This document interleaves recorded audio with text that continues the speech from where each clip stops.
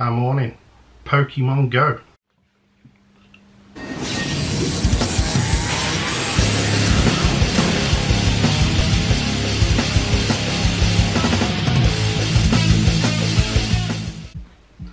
We're doing a trade. Well, I'm sitting here. This is stuff I've done throughout the week up to now, and in the next episode we'll kind of be a bit more on track, hopefully. But I finally found someone to lucky trade my Galarian Yamask with, so I can get the lucky Galarian Runerigus. So here this goes, and then I have to buddy it and do 10 raids. Now, you don't have to have it as your buddy all the time. You can just switch out to that as being your buddy and then doing a raid. But as you can see, 91%, I'll take that. I mean, it's not like it's handy for PvP or anything, but yeah, it's a start. I'm going to get it buddied for some raids, which you'll see me do one or two. I've done one or two already, but we'll cut to the chase in the next video. So the new event at the minute is the Luminous Legends or something like that. Xerneas is now here. This is when it just struck 10 o'clock. I clicked on those two Pokemon and they disappeared because new Pokemon are here. Yes, and you're about to see a heap of shadows. There you go. You have got Swirlix. You have got... That's not Sliggoo. That is something else, which is quite rare. But yeah, that's what happened. Luminous Legends X. We, not Y, but X. Yeah, we got quests to do. So, oh, yes, and shiny Mew. But, I decided I'm going to catch this somewhere a bit more scenic. Yeah, let's go somewhere a bit more scenic. Probably the bandstand, just because that's where I seem to catch all of my mythicals. Except Jirachi, if you remember. Caught that at GoFest in Germany. Speaking of GoFest, that has been announced. And I am going to do my best to be there. I have tried to get it booked off at work. But no bueno, it's full. Couldn't do it. So, collecting all of that, we're going to get a new shirt. Shiny Mew shirt, which I won't put on for a while yet. I'm still rocking a pretty cool look, as you can see. So I've got a raid coming up and I switched my buddy to Galarian Yamask. I got invited to a raid by MD Pokemon, other Pokemon card YouTubers. They don't do Pokemon Go, but there's a Spritzy here and I wanted to get that in as quick as I could, because the time is ticking on getting in on that raid. So I'm going to bang it with an excellent curveball throw straight off the bat. First time I've ever thrown a ball, at Spritzy, and we got it. One it a quitter, and that goes towards us catching 7 fairies, and it is a new dex entry. I should have stuck a lucky egg on because I'm still trying to chase XP to level 48. I've done all the quests now, just need to get the XP, and I think I'm about a third through it. So yeah, we're going to get in on this Xerneas. Xerneas is a fairy type. It is the first fairy type legendary in the game, or in Pokemon for that matter, obviously. 5 of us in on this. As it's a fairy type, you want to be using steel or poison types. As you can see there, I'm rocking quite a steel type squad, because the poison types I've got I haven't maxed out. I have maxed out one mug, but it's just not. The poison types don't really get that strong for me. When it comes to raiding, they may be really good in PvP, but not so much in raiding. So it's all steel types for me. As with this Heatran, I actually really need to change its fast move because it's rocking Fire Spin at the minute. So Xerneas is 45,899 CP, and that's not very high for a legendary, I don't think. I'm sure they were rocking up to about 50 something.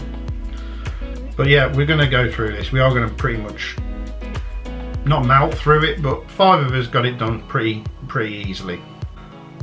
As we come towards the end here, you'll notice it actually gets Giga Impact as a charge move, which is quite the beast. It's a normal type attack, and normal isn't really super effective against anything, but it's a 200 point hit, so yeah, it can pretty much take out any Pokemon. But yeah, I was flexing in the end. I took in my shiny Sizor. We got 17 balls at this bad boy, and I didn't need them. Well, not all of them. Don't ask me what Hondo is. I should always be prepared with this, but I haven't got the preparations prepared. 2102. It's not a Hondo. But I do set a circle here, and I must say this Xerneas is very close. You don't have to throw the ball with a lot of power at all.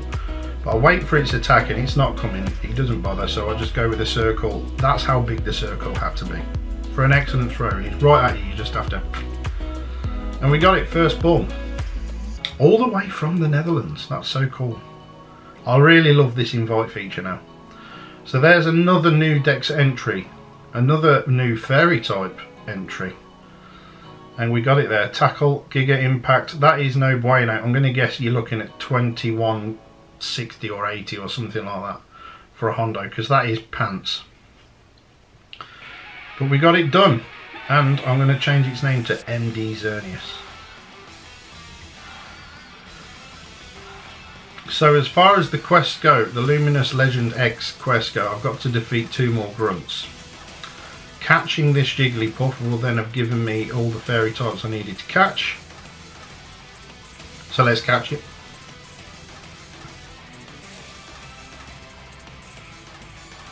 And that rewards a Clefairy.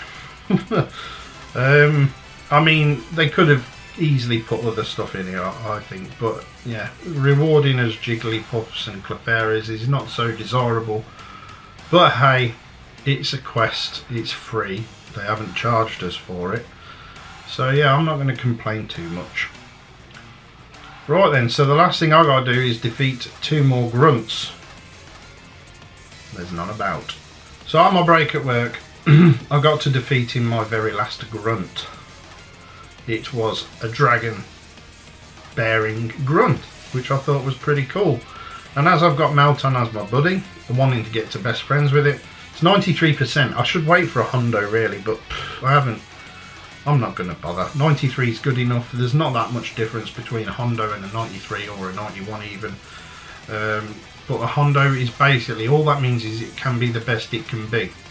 If it's 98%, doesn't mean to say there's that much difference. Maybe 10 CP, if that. 1 HP difference.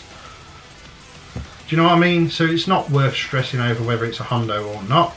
However, when it comes to IVs, I am a bit of a snob and will only go for 93 and above, unless I've only got one of this that's at 91 or something like that. If it's a lucky, I may deal with an 89, but I am a bit of a snob. But yeah, we're going to rock straight through this. So weak to ice types until, actually I forgot about this, until we come against this Gyarados. Now, why are they using it? I know it can get dragon moves, you know, it looks like a dragon, but it isn't. It is water and flying. When it becomes Mega Evolved, is it water and dark, or is it flying and dark? It must be water and dark. It doesn't become a dragon type at all in any way, shape or form. However, Charizard does, so why isn't that there? Because they could really be a pain to you if they wanted. Put a Charizard in there, and you've gone in with ice types. I don't want to give you ideas, Niantic, so I'm sure you're not watching me anyway. And through the power of good throws, we got it caught.